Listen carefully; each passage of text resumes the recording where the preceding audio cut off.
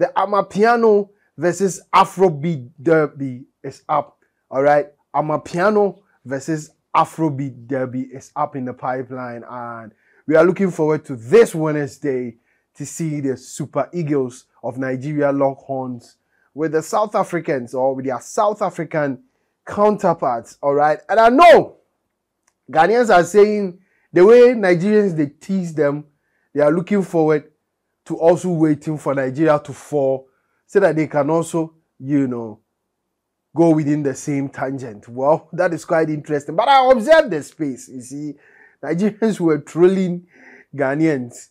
You get it? Because they know.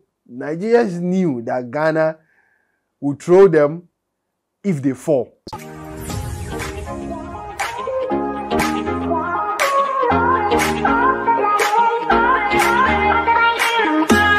I salute you, I greet you now. I salute my people. Everybody watching me here, welcome to TJ Studios, today's exclusive. Well, before I run by you the exclusive, you know the norm. Subscribe to the channel, share your thoughts with me, and let's do this together, okay?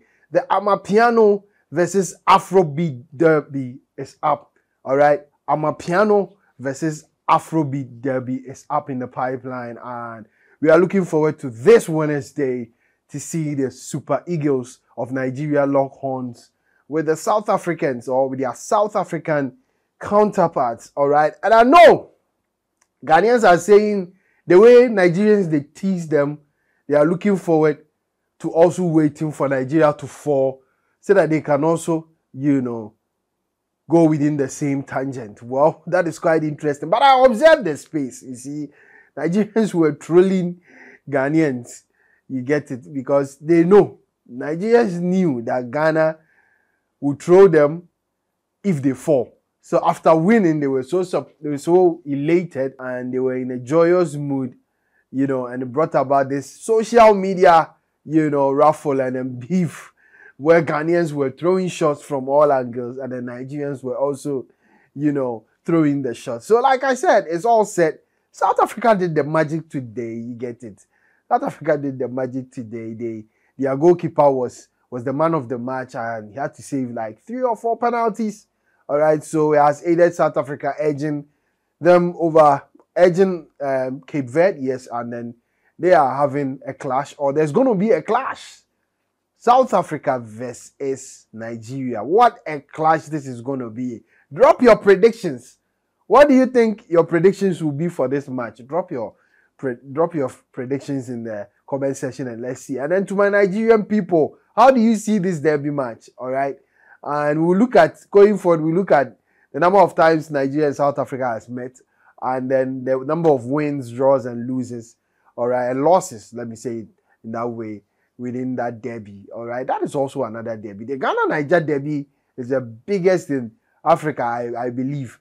But the South Africa-Nigeria derby is also one match we are going to look out for. But you see, I want to use this medium to send a shout out to my Nigerian people and tell them, Charlie, cool down. The way Ghanaians make word say they no go allow.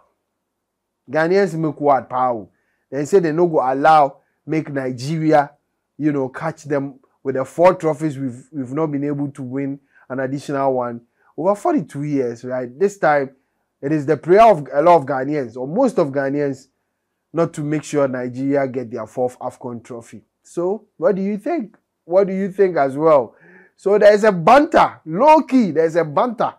You get it? Some Ghanaians are staring Nigerians with this eye.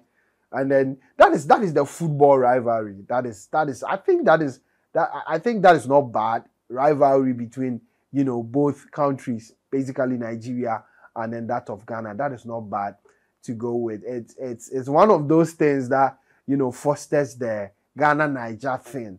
You get it? Where everybody is trying to claim supremacy over the other. But, well, the kind of trolling my Niger people gave to Ghanaians and my country people after they won their their last match against Angola, it was serious. And let's see how it's going to fare. Let's see how it's going to pan out in the derby. So, on today's editorial, the Amapiano versus Afrobeat derby is up. And what are your predictions? What do you see the match going? How do you see the match? Let me put it in that regard. How is it going to be like? Is it going to be a tight score?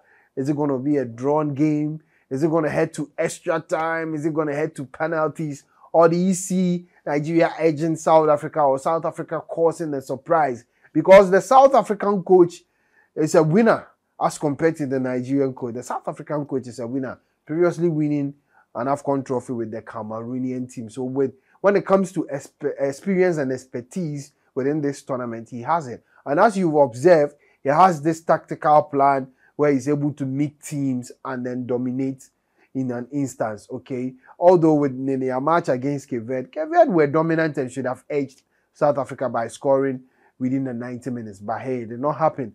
So that is on the bill today. The Amapiano versus Afrobeat derby. Wow, what a derby this is going to be. And who's going to have the bragging rights? Well, it's a slippery slope. It's a dicey one, but let's see how it's going to pan out, okay? My heart, is for Nigeria. Ghana, because I'm a Ghanaian, automatically when Ghana plays, there is this nationalism in me where I cannot do away with Ghana. On the other hand, Nigeria is also a brother, so you have no option than to support Nigeria when Ghana is hoisted out of the tournament. All right, so we are with Nigeria, and like I said, history is behind Nigeria, facts and figures, and a lot of things are behind Nigeria. How are they going to make good use of it to aid them heading to the final? I have predicted with fact and figures that anytime Nigeria goes through Ivory Coast, they become a force to reckon with. And then the last time Nigeria were in the quarterfinal, North African teams, or the last time Nigeria won the AFCON trophy, North African teams were not part of the plan, or were not part of that AFCON. That is basically 2013. So how is it going to pan out? How is it going to be like? That is what we are looking at. On the other hand, Ivory Coast has also made it to the semi-finals. And I bet you, I don't want them to meet Nigeria in the final. Because then history will be rewritten, or history will be diverse to the extent that Ivory Coast will be eager and hungry to, revenge, all right, to cause a stir there. So, well, it's not easy. This semi-final pairings is not easy. But let's see. The Amapiano Afrobeat derby is up, and I'm looking forward to your predictions in the comment section and your opinion. Are Nigerians gonna host South Africa and then move to the final and then see how things will pan out, or are South Africa gonna go cause a surprise? Well, Ghanaians are watching with a keen eye, and their only prayer is that Nigeria should fall. Most of the reason, or the biggest reason, is that they don't want Nigeria to equal the 4 trophy won by Ghana in this AFCON. All right, so let's see how it's going to pan out. All right, this is it on today's editorial. I salute you all.